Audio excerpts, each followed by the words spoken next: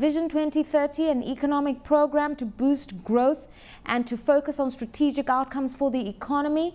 How well is Vision 2030 currently being pursued? I hope I got you correctly. That was a bit faint, but I take it your question was how is Vision 2030 currently being fulfilled? Yes. Yes, well, as you well know, we are still in the very early stages of a 20-year program, and in the first 5-year medium-term plan, which is basically the foundational phase, where we're going to be setting up all the structures in order to ensure delivery of Vision 2030 within a stipulated 20-year time frame by 2030. And I think whereas we had a slow start at the beginning of 2008, for the first year, 2008 was a slow start, owing, of course, to the post-election crisis that hit the country at the time, quickly followed by the global financial crisis and the drought. But I think we're quickly getting back on track. All right. Now, the plan is to produce annual growth rates systematically and steadily of 10%. But currently, Kenya's growth is at about 4.9%. Some people would say, you know, it's a bit of an over-ambitious forecast for the future. How do you respond to that? Well, let me just correct you somewhat. Actually, we're not yet at 4.9% yet. We're looking at 4.5% for this year. And the 10% target is earmarked for the year 2015. That's 5 years down the road. And so for me, I think that is absolutely realistic and doable and achievable. We were able to move from a negative growth rate in the year 2002 to 7.1%, which was 5-year time frame in 2007. So there is absolutely no reason why we can't do it again. And you've got to recall that this time around, we've got a very focused program on the Vision 2030 to get us to 10% in the next 5 years. All right. There is a view that more needs to be done to make Kenya less susceptible to external shocks. And I'll just take you to the global credit crisis, the post-electoral violence, and how that affected a key foreign exchange earning sector such as tourism.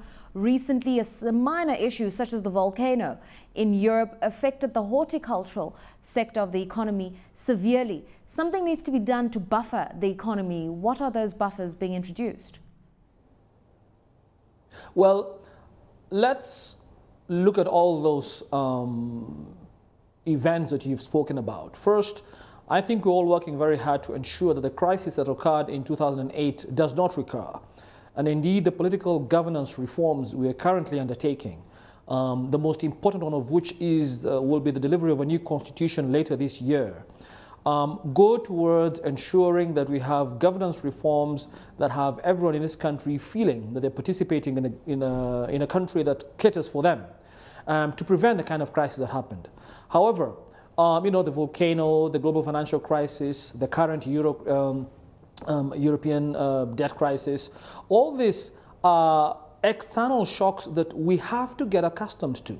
I mean, in the long course of 20 years, I fully expect that this economy will have to withstand other shocks that we cannot predict today. So we cannot get too concerned about transient events, as you've mentioned. However, the key ones, which arise out of social instability, those we are addressing very aggressively in what we refer to here in Kenya as Agenda 4 reforms, which have a very specific time frame, which are part of the political pillar Vision 2030, and which I can assure you are going on a pace.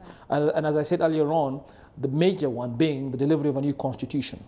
All right, Mr. Kibati, I mean, part of the Vision 2030 is about identifying economic zones, developing them, and just, again, as I said, targeting specific outcomes for tourism, for agriculture, for manufacturing. Now, if we focus on manufacturing, for instance, the sector's been in decline to the extent that it's about 9.5% of GDP.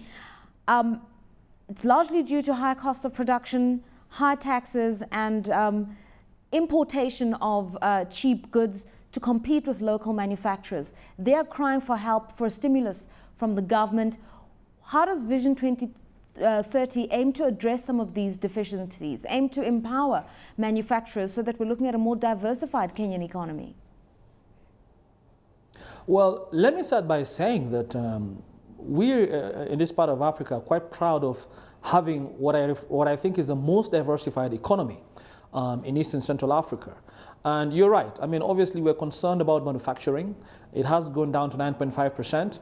Part of it is in absolute terms, but I think also relatively other sectors are growing faster. So it isn't always because the manufacturing is declining, but other sectors grow faster, ICT, for instance. However, I want to acknowledge that we have challenges in the cost and reliability of energy in this country, which is one of the biggest issues facing manufacturing.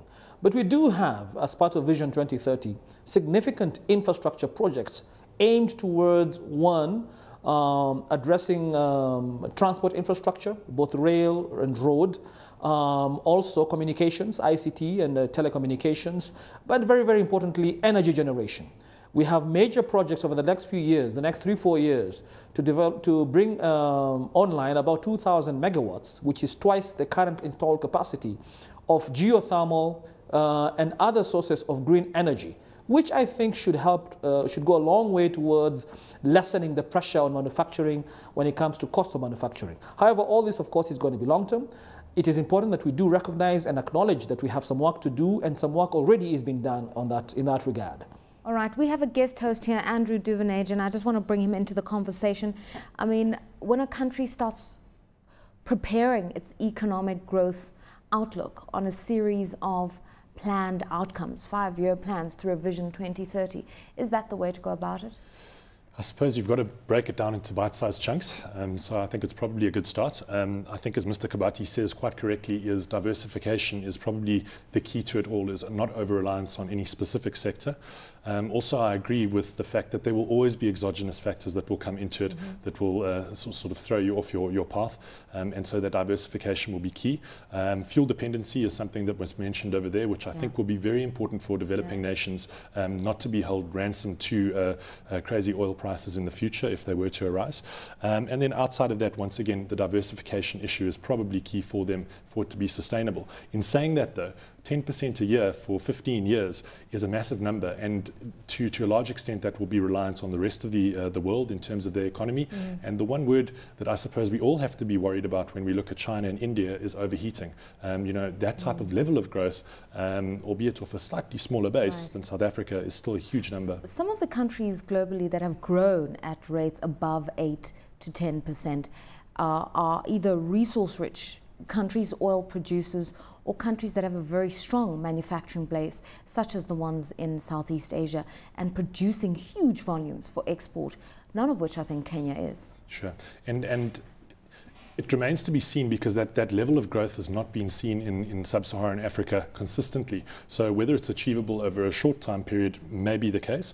As a consistent number without overheating, I suppose questions will be raised off a diversified economy base. Okay, Mr. Kibati, back to you. There is also the issue of urbanization, and it's not peculiar to Kenya. It's actually a phenomenon all across Africa, the fastest growth rates in terms of urbanization rates. It's expected that within a few years' time, 2/3 of the population will be living in cities. And when people live in cities, they need housing, they need sanitation, and they need jobs. How does Vision 2030 aim to address that?